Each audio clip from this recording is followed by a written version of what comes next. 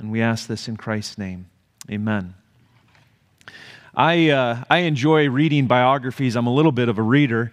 And so let me give you some of my reads this past year. I got to read, you may know, I enjoy history, and so read a biography about General George Armstrong Custer of Custer's Last Stand, famously from there.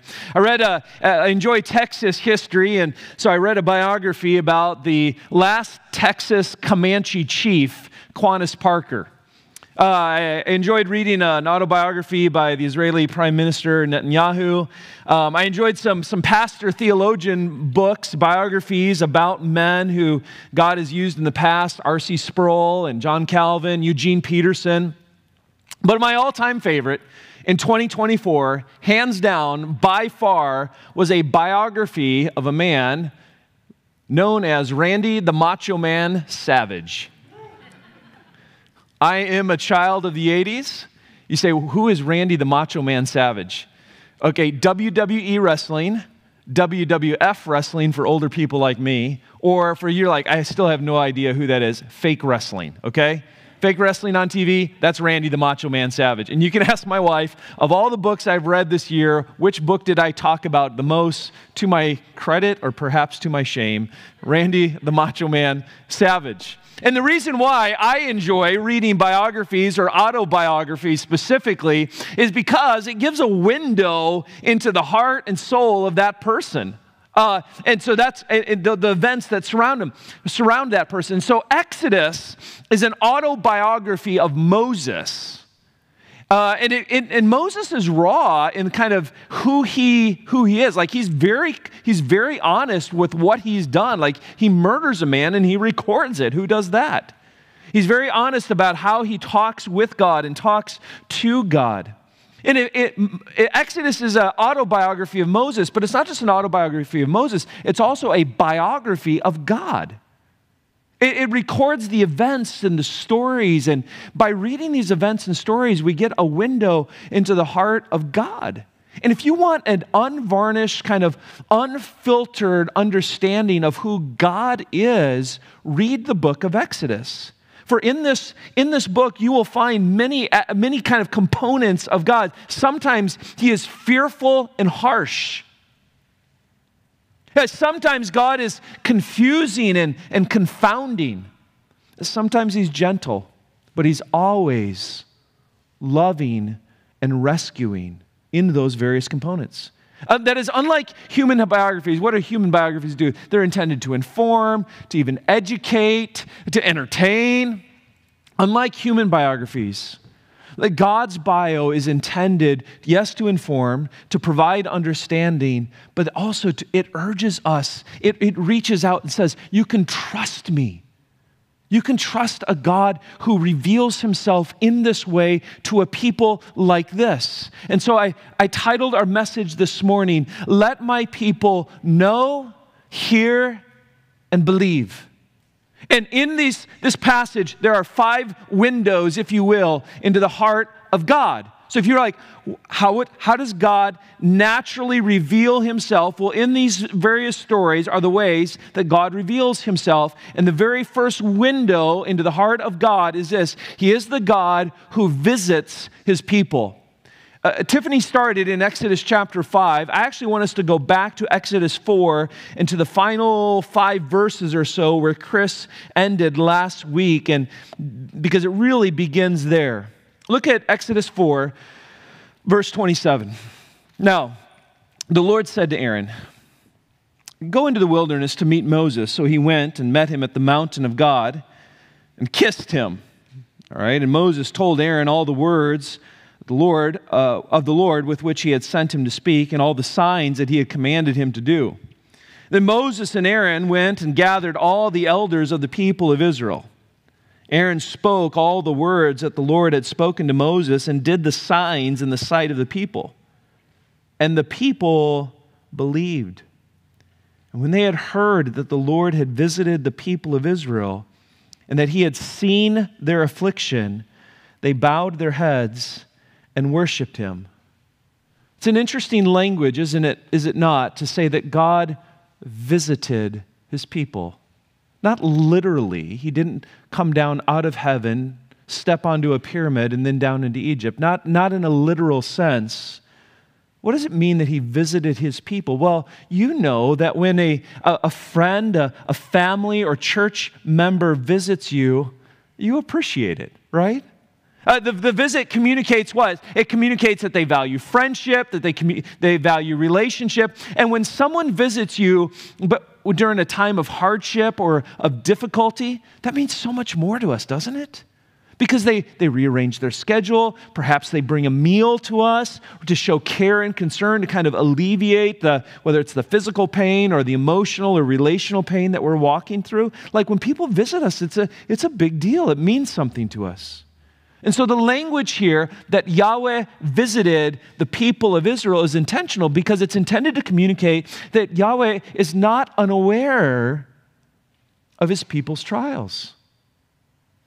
He sees their affliction. He hears their cries. And when you see in verse 31 about this idea that God visited the people of Israel, the implication is this, is that that God visits his people whenever God's people hear God's words. Did you catch that? Because God does not literally come down to Egypt. So when the nation of Israel says, God has visited us, it's the idea of this is that God has spoken. God has revealed truth to them through Moses and Aaron, which is why after our scriptures are read every Lord's Day, the scripture reader comes to the end. What do they say? They say, "This is the word of the Lord," and we respond back with, "Thanks be to God," right? Why do we do that? It is an acknowledgement that God has visited us through his word, and we worship him for that. In fact, throughout the scriptures, it's considered a curse when God is silent, or when there's or even the phrase darkness is used when God is silent. In fact, do you know the very last word of your Old Testament is the word curse? And then when you take one page and go to Matthew chapter 1, when you take that one page and go like this, that's 400 years of silence where there's no prophets, there's no prophetic word, there's no revelatory word. And so when you see the word curse, and then all of a sudden when you turn that page, it's because the idea is that God was silent. He didn't speak. And so God's visitation of his people is that God has given us his word. And we're so kind of familiar with it, right? We've got like one translation in our lap that we're looking at right now, but if you opened up your phone, you'd have like 17 more. Probably dozens beyond that even. But the idea that God has spoken. And I want you to see this. Look at verse 31, or actually verse 30. Look at verse 30 where it says, Aaron spoke, what's the next word? Aaron spoke what? Oh, yeah, well, thank you for the one. Here we go. Aaron spoke what? Thanks for the 17 of you now. Let's try it one more time. Aaron spoke what? All. Thank you. Yeah. Well, he spoke all the words that the Lord had spoken to Moses. So I want to show you what part did they actually communicate to the nation of Israel before they go see Pharaoh. So you're in chapter 4. Look back at chapter 3, verse 19. Look at chapter 3, verse 19. This was part of what God communicated to Moses. Exodus 3, verse 19. I know that the king of Egypt will not let you go unless what? Compelled by a mighty hand. So that's 3:19. Look at chapter 4, verse 21. Chapter 4, verse 21, the Lord says to Moses, when you go back to Egypt, see that you do before Pharaoh all the miracles that I have put in your power, but I will harden his heart so that he will not let my people go. That is, in God's communication through Moses and Aaron to the people of Israel, it is this: I will deliver you, but it will not be easy. It's not going to be an easy thing. I know you've been enslaved for 400 some years. So when he spoke all that God had given to them, he included that this was not going to be an easy exodus. And so inherent in this Grace Life is this, that just because God visits you with his word, it does not mean that life will be easy. Do you follow? That just because God visits his people through his word, life will still be challenging to God's people. Life will still be a struggle to God's people. That Christian, when the word of God arrives in your mind and in your hearts, testing and trials follow as God's appointed means to grow his children. But understand this first and foremost. You want a biography of God? God visits his people. How? Through the word.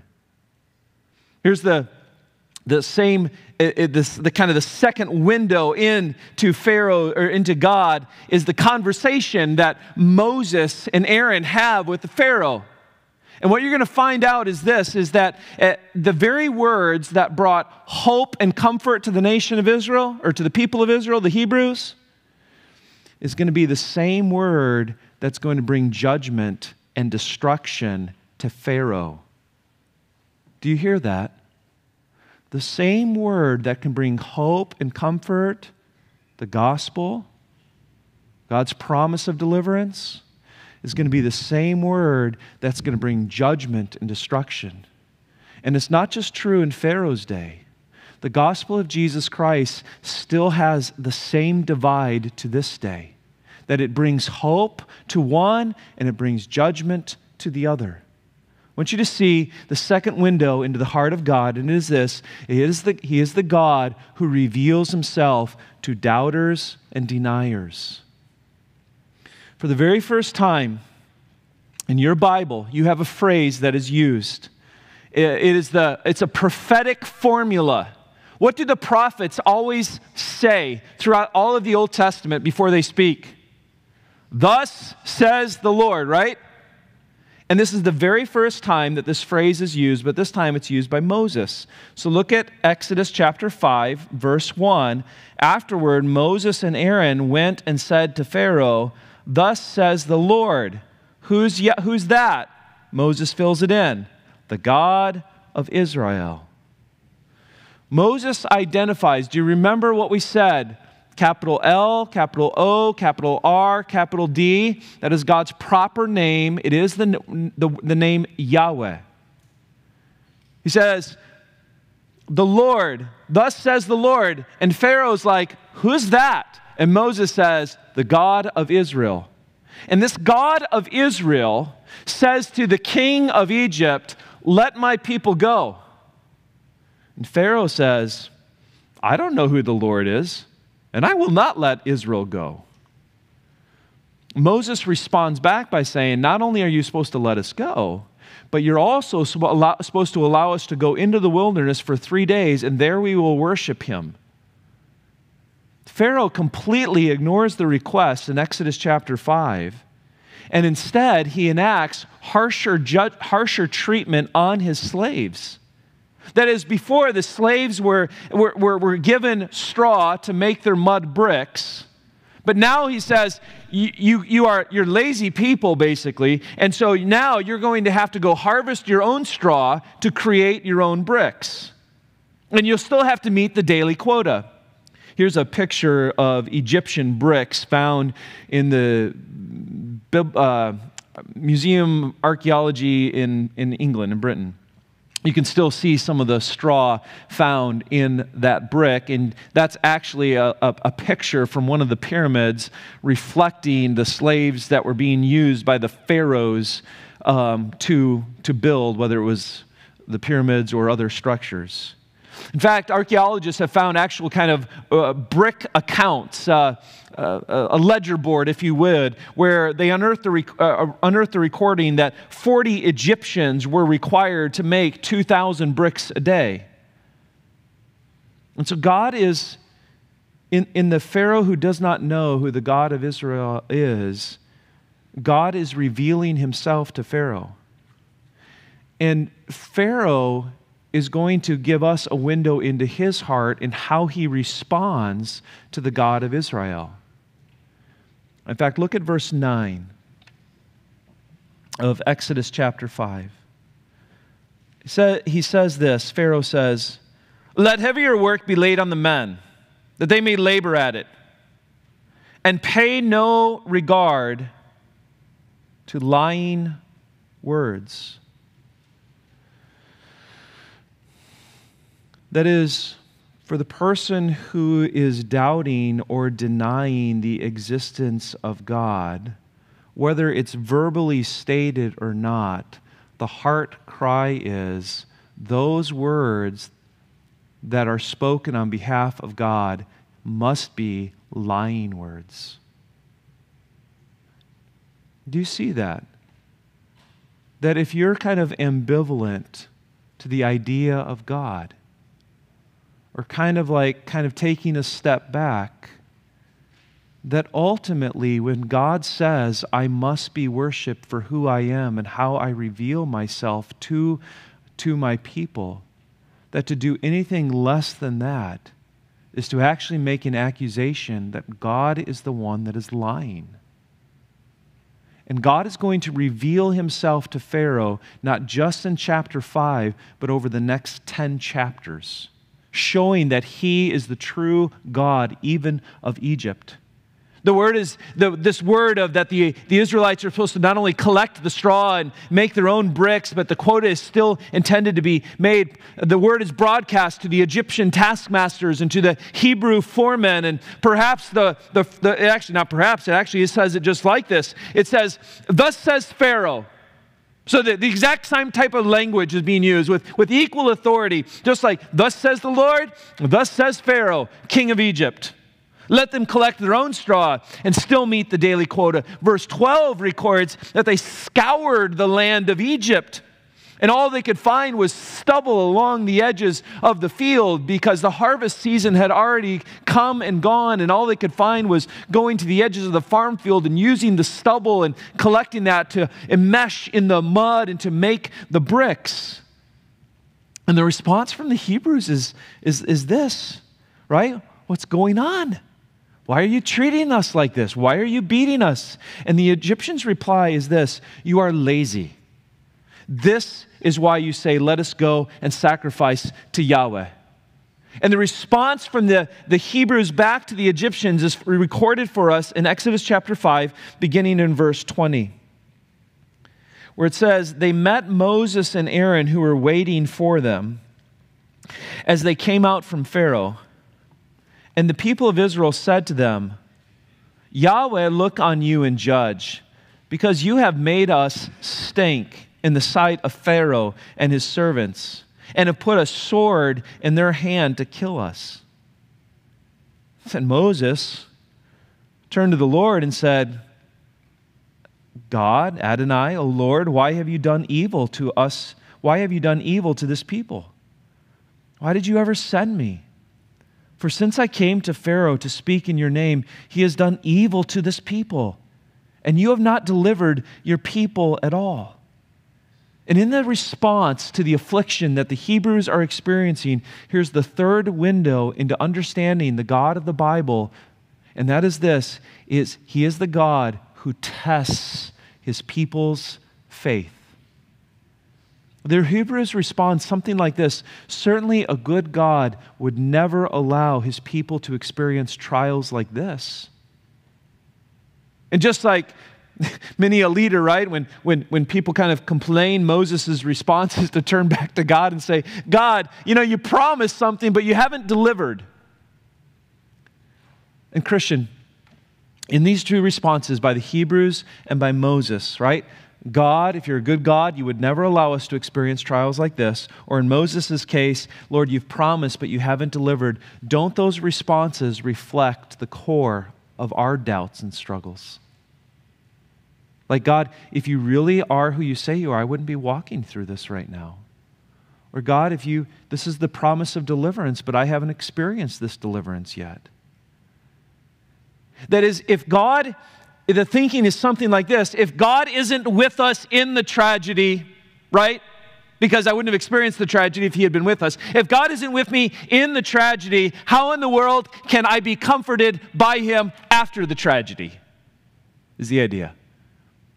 If God promises deliverance, then why the difficulties? And I just want to say to those of us, which is all of us at some point in our lives, with small, struggling faith, is that the God of the Bible is knowable, but the God of the Bible is not always understandable. You see the difference? The God of the Bible is knowable. You can know him, but he's not always understandable. Exodus is teaching us this: God is God and we are not. That is, Exodus is teaching us, let God be God. Without explanation. And we're going to get more of that as we continue on throughout the book of Exodus. Like, God's just going to be God, and there's no explanation as to why he does what he does. And part of God's testing his people by faith is that God is writing your story. And the problem is, each of us wants to know, how does the novel end, right? How does the story end? But just like the Hebrews in Egypt, you and I will not know the full story, unfortunately, until eternity. Like, we won't know at the end. And so what do? We live our lives open-handed, learning to walk by faith. And sometimes you can't even walk by faith, right? Sometimes you limp by faith. Sometimes you crawl by faith. Sometimes you're in a spiritual wheelchair and someone else has to push you a little bit by faith. God is testing his people to walk by faith. And so, saints, I just want to say to you, though you haven't lived under slavery for 400 years like the people of Israel, the Hebrew people, your struggles are just as real. Your doubts and questions are just as real. And God is saying, believe my words. Believe my words, but trust my words. Trust my character. Here's the fourth window, revealing God, and that is this: he is the God who is faithful to his people. It's found in the first half of Exodus chapter 6. And did you know that it's not Pharaoh that will let God's people go? Look at verse 1 of Exodus 6. But the Lord said to Moses, now, you shall see what I will do to Pharaoh, for with a strong hand he will send them out, and with a strong hand he will drive them out of his land. God, here in Exodus 6, we're beginning to see how God's beginning to kind of unfold how he's going to function or operate with Pharaoh. That is, God will compel unwilling Pharaoh to expel or to launch the Hebrews out of Egypt. Like, irresistibly, he is going to do it, regardless, because God is God. God, in this next section here, God could simply say to you, he could simply say to the reader, right, I will be faithful to you. And we could go from 13 verses to one sentence, right? And have a much shorter chapter. But in verses 1 through 13, God speaks of his faithfulness with poetry and precision brought together. And over the next 6 verses or so, I circled 4 different times that God identifies himself in my Bible. He begins it in verse 2, and he ends it in verse 8, and then he plants it 2 more times in the middle. He says things like this: I am Yahweh. I am Yahweh. And he plants it 2 more times in between. Not only that, But we have 7 different statements where God uses personal statements of action. I will do this, and then I will do this, and then I will do this. To demonstrate, to paint a vivid picture onto the kind of a spiritual wall of our brain to say this: I am faithful to my people. Why? I am Yahweh. I always will be what I always have been. And so I want us to read this. Look at verse 2. God spoke to Moses and said to him, here's my first circle, I am Yahweh. I appeared to Abraham, to Isaac, and to Jacob as God Almighty, like as Adonai. That's how I appeared to them. But by my name, Yahweh, I did not make myself known to them. I also established my covenant with them to give them the land of Canaan, the land in which they lived as sojourners. Moreover, I have heard the groaning of the people of Israel, whom the Egyptians hold as slaves, and I have remembered my covenant. Say therefore to the people of Israel, here's the second one, I am Yahweh, the Lord. Here's the first statement of personal action. I will bring you out from under the burden of the Egyptians. Here's the second one. I will deliver you from slavery to them. The third one, I will redeem you with an outstretched arm and with great acts of judgment. I will take you to be my people. I will be your God, and you shall know that I am the Lord, Yahweh, your God, who has brought you out from under the burden of the Egyptians. I will bring you into the land that I swore to give to Abraham, to Isaac, and to Jacob. Here's the seventh and final statement of personal action. I will give it to you for a possession. Why? Because I am Yahweh. I am the Lord. That God is faithful to his promise to Abraham, Isaac, and Jacob. And Hebrew people, he's going to be faithful to you too. And here in Exodus 6 and 7, Israel is a picture of the believer. Not every time is Israel a picture of the believer, but here it is, and I'll tell you why I know that in just a few moments. But here, Israel is a picture of the believer. That God, just like God delivers Israel, God will deliver you in salvation.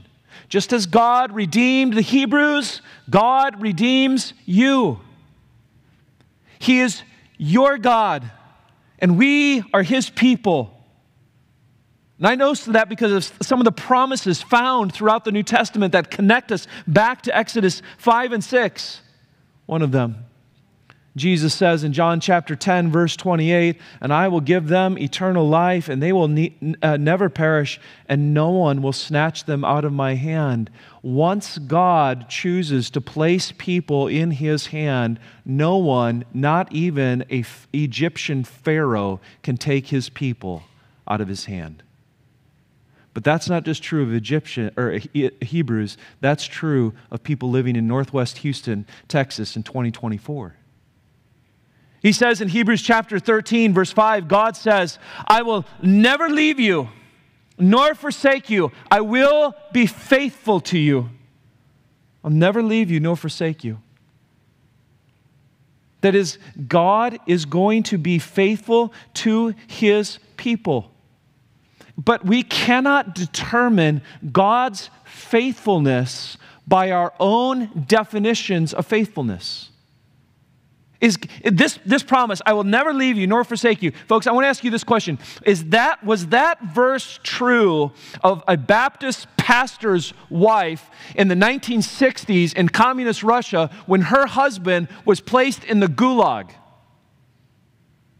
You say, of course it's true.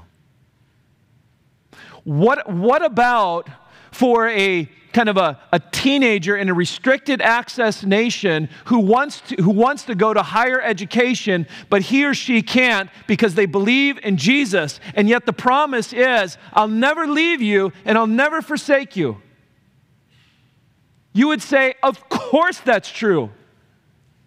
And it is true of you when you get a diagnosis you don't like. It is true of you as you walk through difficulties and you're just trying to be faithful to God. The promise still stands. I'll never leave you. I'll never forsake you. Even to your gray hair and on your dying bed, I am Yahweh. I always will be what I always have been. And I love these verses I'm bringing to you because Paul writes in 2 Corinthians chapter 1, for all the promises of God find their yes in Him, that is, in Jesus. That is why it is through Him that we utter our amen to God for His glory. This is why in the Revelation chapter 21, the second to the last chapter of our Bible, it reads like this, and I heard a loud voice from the throne saying, behold, the dwelling place of God is with man. He will dwell with them. They will be His people, and God Himself will be with them as their God. That is, Yahweh of the Old Testament is God of the New Testament. He's God of the people of Israel, and He's God of the people of His church. Same God, same people. Faithfulness envelops us all in Christ. Saints, God is not just Yahweh for the Hebrews, right?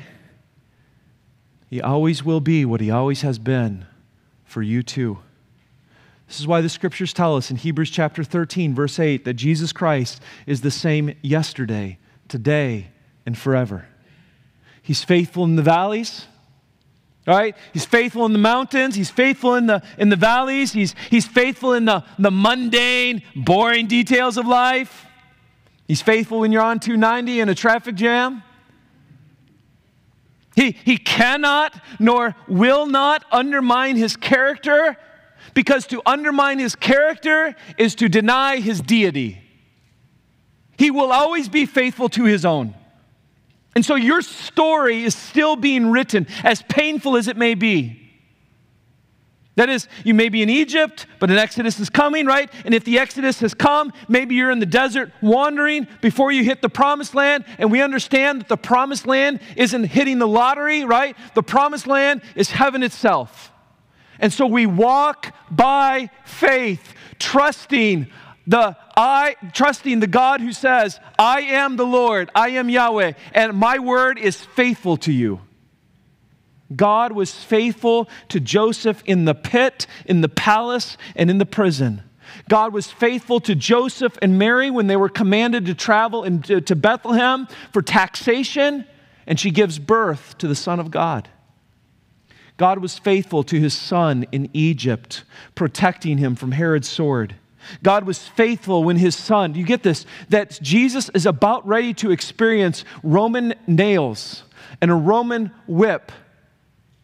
And yet Jesus prayed in the garden, not my will, but your will be done. God's faithfulness extends to dark Garden of Gethsemane-like experiences where all we can pray is through tears of our own, God, not my will, but your will be done. God was faithful to His Son on the cross. God is faithful to His church when Saul was threatening and slaughtering the church. And in the end, Revelation 19, God records that He who rides the white horse has a name. His name is Faithful and True. God is faithful. And here's a final window into God's heart. That is, He is the God who uses reluctant followers. We learned a little bit about this already with Moses earlier, but would you look at verse 9? Verse 9, it reads this way, Moses spoke thus to the people of Israel, all those I am the Lord's and all the things that God's going to do. And then He gave an invitation. Did you see that? And they all came flooding down the aisle and bowed their knees, right, at the front of the church. It says, Moses spoke thus to the people of Israel, but they did not listen to Moses because of their broken spirit and harsh slavery. That is, they allowed their experiences to define their God instead of allowing their God to define their experiences. Keep reading in verse 10. So the Lord said to Moses, go in, tell Pharaoh, king of Egypt, to let the people of Israel go out of his land. But Moses said to the Lord, behold, the people of Israel have not listened to me. How then shall Pharaoh listen to me? For I am of uncircumcised lips. But the Lord spoke to Moses and Aaron and gave them a charge about the people of Israel and about Pharaoh, king of Egypt, to bring the people of Israel out of the land of Egypt. Verses 14 through 28 record the genealogy of Moses and Aaron. Would you drop to the very end of that chapter, beginning in verse 29? Yahweh said to Moses, I am Yahweh. Tell Pharaoh, king of Egypt, all that I say to you. But Moses said to Yahweh, Behold, I am of uncircumcised lips. How will Pharaoh listen to me? Uncircumcised lips simply means this. I have unclean lips. How will he listen? Like, Lord, you know what's in my past. Moses is remembering his past failures and his present fears, and he wonders, how am I going to speak on behalf of God? How am I going to be able to lead the nation of Israel out of Egypt, considering my past and considering my present? And I would simply remind you, Grace Life, this. Christian, saints, I would simply remind you that God's people today, usefulness to God is not based on your past failures or on your future doubts, but it's based upon your present obedience to God. Some of you are prisons to your past because, like a church choir, it rises up and it chants and it haunts you. And your thought is, I could never do that because of my past. I am a person of uncircumcised lips, to use Hebrew-like language. We wouldn't say it that way in 2024. We would just say this, God, I'm a mess, right? I'm a failure. And I want to remind you that your usefulness is not based upon your pristine past or even kind of your unwavering, unflinching faith in the future. But rather, your usefulness to God is based on your obedience to God. I don't know what steps of obedience the Spirit of God is leading you to, but I am confident that the same Holy Spirit that directed these scriptures is the same Holy Spirit, even now, who's raising a chant louder than your past and is saying, obey me in this, obey me in this. And in doing so, your obedience then, how is obedience fueled? By pure grit? How has God intended to get His people and Moses to obey over the past 2 chapters? God keeps saying this, I am the Lord.